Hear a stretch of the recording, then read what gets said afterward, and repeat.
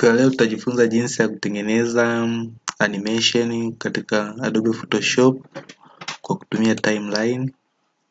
Animation hiyo kwa kutumia timeline itakuwa inaonekana kama hivi. Maana animation yetu itakuwa inaonyesha motion picture. Na tutaelekezana jinsi ya kuzisave hizi hii animation ya Adobe Photoshop kwa kutumia timeline. Sasa tuende hatua kwa hatua. Unapotaka kutengeneza animation kwa kutumia timeline katika Adobe Photoshop, kitu cha kwanza utaenda kwenye file, utafungua new. Ukiopen new document, utakisha hapa walikoandika preset, utachagua film and video. Utaklik OK. Background ambayo nataka tuitumie katika hii timeline tatumia white, japo kuna background color, kuna transparent, ila vizuri kutumia white. Utaklik OK. Ukiklik OK itakuwa inaonekana kama hivi. Hapa ndio sehemu ambayo utakuwa unafanyia kazi za kuweka picha zako na kuzifanyia animation. Ukimaliza utaenda kwenye file, uta place picture. Mfano picha zangu nimeziweka kwenye desktop. Utatafuta file la picha.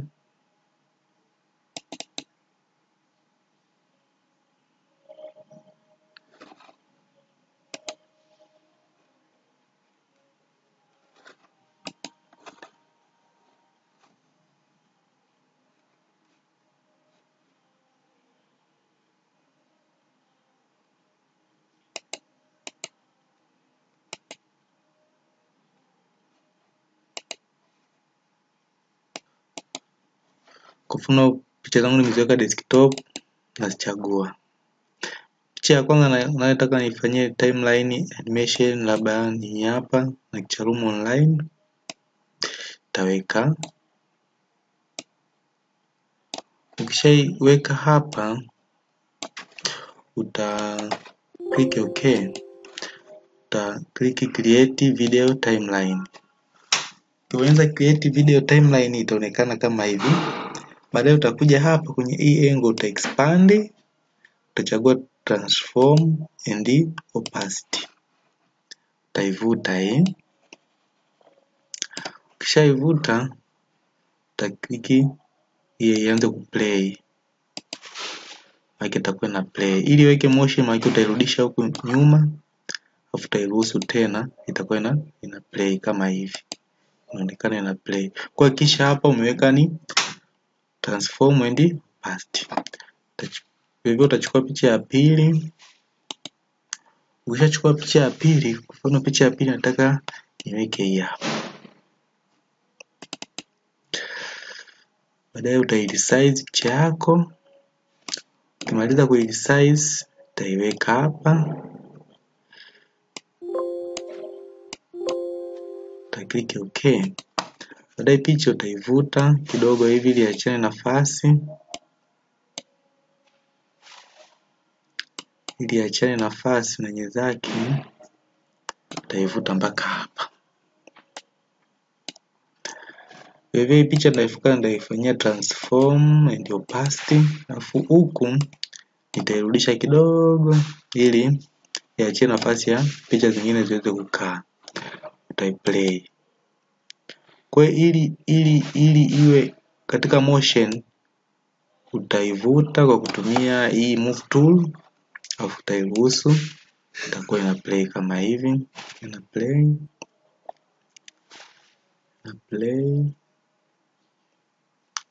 Utachukua picha ya tatu, utaiplace. Kwa picha ya tatu nataka ni place, hapa nataka nichukue hii hapa.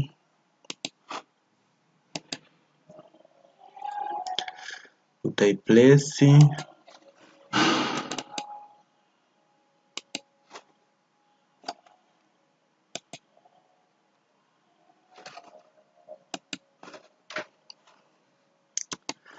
place picha ya 3 ambayo ni hapa.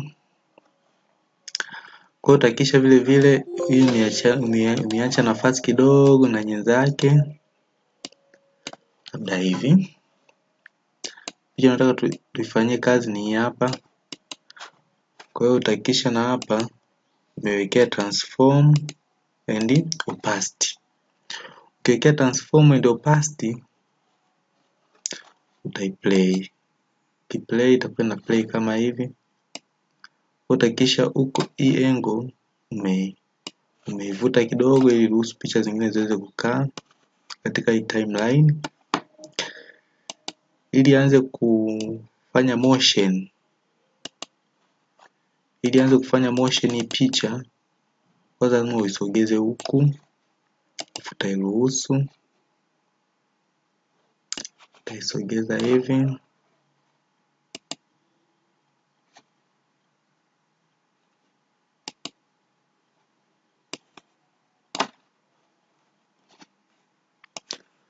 Kwa ukianza kuplay kuanzia mwanzo,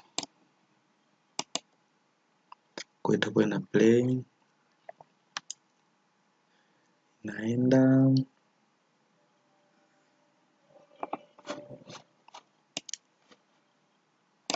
utakisha hiyo umewekea transform and opacity ili uweze kufanya motion hiyo. Itaenda ya kwanza, itaenda ya pili, ya tatu.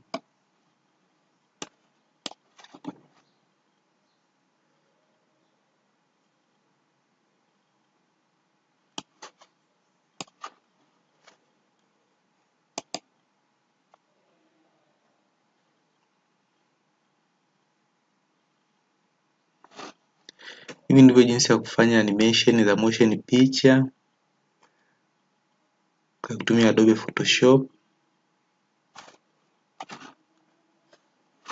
Jinsi ya kusave hii timeline yako ili uweze kuziona motion zako kama kawaida zinavyo appear katika video form ya animation. Hapo kuna ka angle, utaklik. Kuna sehemu wanasema imeandikwa render video. Utaenda utarenda video yako. Utaandika name ya folder yako. Labda mimi naandika animation. Utachagua folder ambayo unataka video yako iapie. Labda mimi nimechagua folder yangu ni here picture. Utaklik okay. Hapa unachagua format mbalimbali ambayo unataka hii nani yako iapie. Kwa sisi tutatumia tu hii Photoshop starting. Tutatumia digits zake 5. Starting tuanzie 20. Size ya document unayoitaka wewe.